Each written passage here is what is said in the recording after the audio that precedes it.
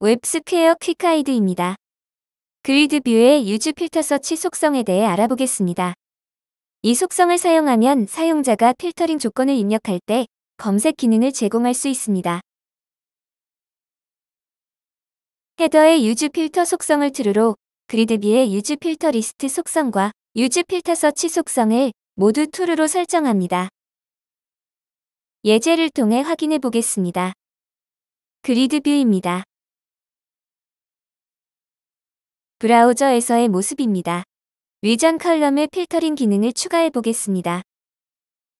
위전 컬럼의 헤더를 선택합니다. 그리고 useFilter 속성을 true로 설정하십시오. 저장합니다. 화면을 다시 로딩합니다.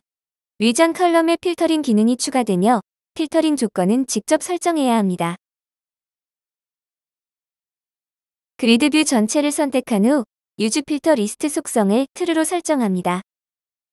저장합니다. 화면을 다시 로딩합니다. 필터링 조건이 목록으로 표시됩니다. 각 조건을 선택하여 필터링을 수행할 수 있습니다.